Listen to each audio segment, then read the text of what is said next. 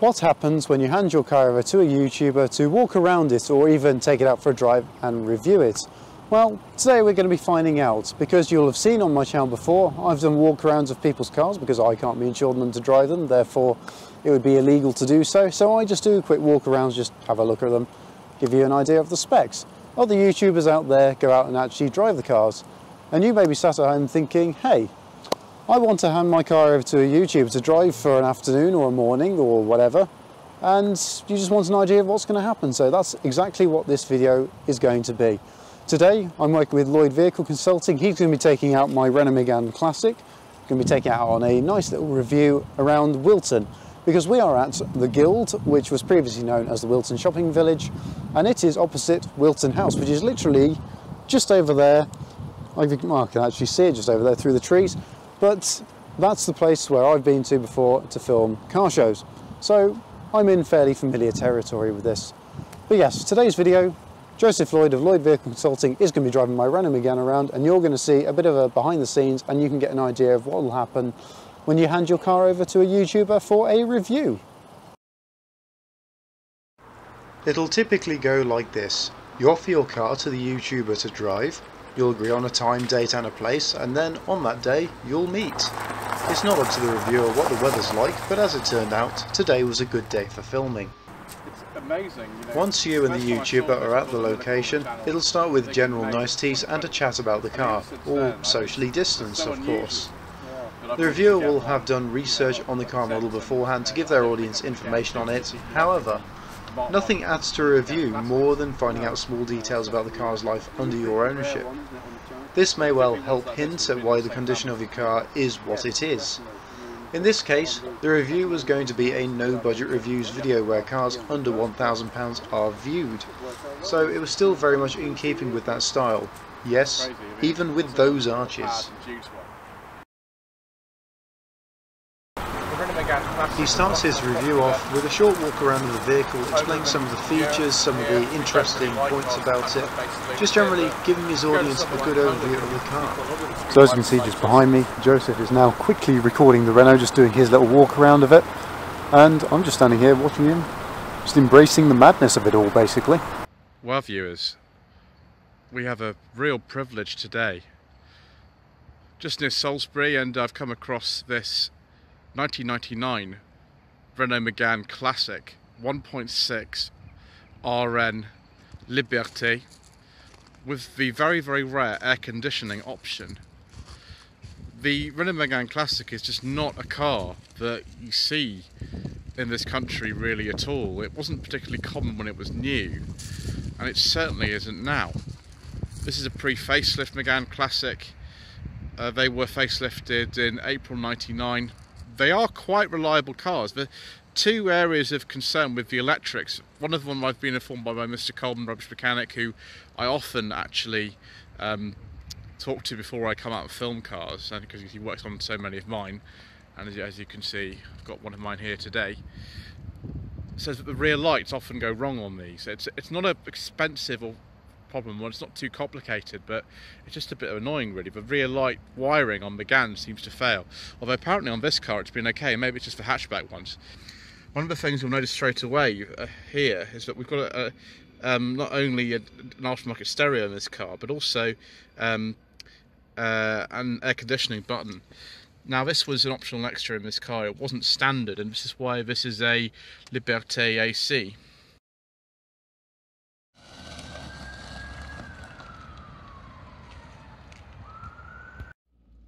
The driving stage is probably the stage of a review which is the most worrying, as it does require trust, and handing your keys over to someone off of the internet can obviously be quite a daunting prospect.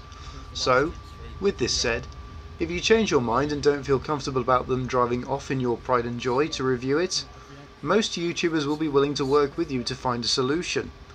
A simple walk around of the vehicle could be an alternative option. You could sit in the car with the YouTuber whilst they do their review. They may well leave you with a personal item whilst they drive your car, so you have that guarantee that they will come back.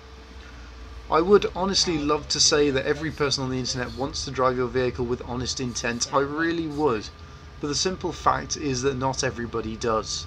So, for safety's sake, Do your research on the YouTuber before handing your keys over to them. For the most part, anybody with a YouTube channel who uploads videos regularly and has a reasonable subscriber base, they're unlikely to cause you any trouble. It's even better if they have previous review videos, as they can get a good idea of how they work. It also gives you an insight into the kind of layout of the filming process as well. Also, quick tip, check out the comments of their previous review videos if they have any. There will often be a comment from the owner which can be used to gauge how their reviewing experience was. In this instance, I had watched Joseph's content for a little while on YouTube, so I was aware of the kind of content he makes when reviewing other people's cars. I'd also met him at the British Motor Museum in 2020 where he did a walk around of my Rover Mini. Then later on that same year, he made a full review of my Fiat Panda 100 HP. This brings me on to a point in that you will have been the ones who offer your car for review because you're interested to hear this person's thoughts. Or you feel your car should be shared with a potentially large audience. You might also meet a car YouTuber, whether you've heard of them or not, at a car show or event. Here, they may express interest in driving your car for their channel if they think, wow, that's really interesting. Meeting them in person beforehand at a show is great. It gives you an idea of what they're like. It also means you can research them before you decide if you want to go ahead with a review or not. The point is, whether or not your car gets reviewed, it's all in your hands.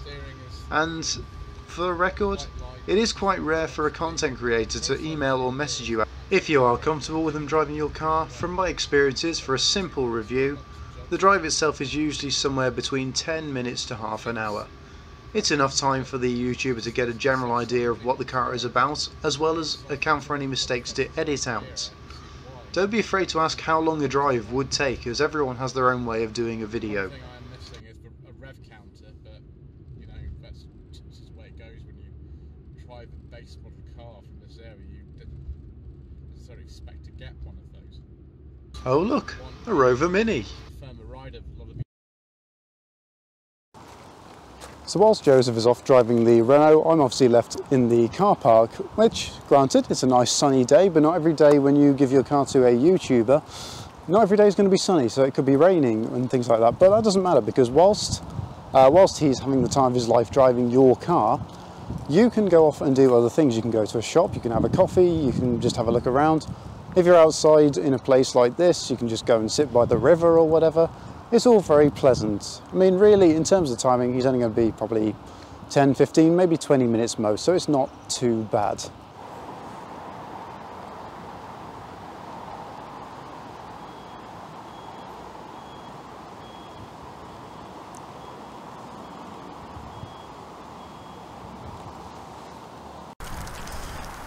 Quite a nice looking Audi S-Line here.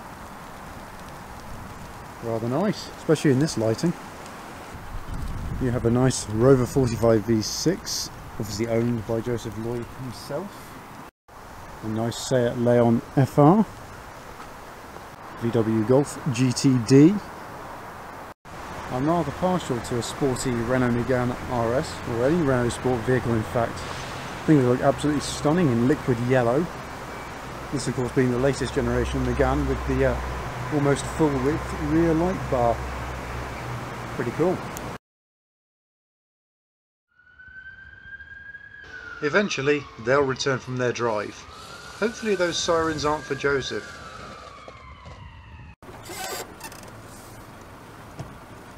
There we are, finished the driving section. Usually it's at this point the YouTuber will sum up their drive in your car as well as give their overall verdict on it.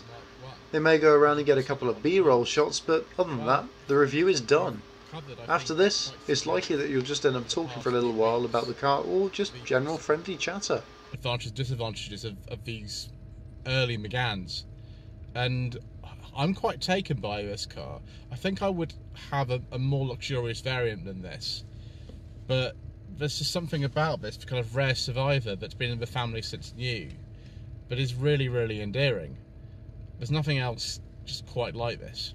So there we go, Joseph has now just driven the car and I think he's had a good time. Have you enjoyed yourself driving the car? I have. It's a shame when I recorded the driving section with the camera faced towards me, the light was really bad, but that's just the way it goes on no budget reviews. Yeah. We don't have any fancy equipment, no microphones, no DSLRs and no tripods, unlike your channel, where you have all of those things. I do, but yeah, they don't always come off as well as maybe they could do, but it works for me. But yes, anyway, I hope you have enjoyed this video of seeing what sort of goes on a bit behind the scenes, what you can expect to happen when you give your car over to a YouTuber to drive it for a day or for a bit. In total, we spent about an hour on this, I'd say, maybe a bit longer. Maybe even less than that. Maybe even less, but review time for you driving the car is about 10-15 minutes or so. In terms of us chatting, obviously discussing the car and things like that, that's been about an hour. So there we go. I hope that gives you a rough idea of what you can expect when you give a YouTuber your car to drive for a morning, afternoon, a full day, whatever. Anyway guys, thank you very much for watching. I shall see you in the next video. So farewell for now.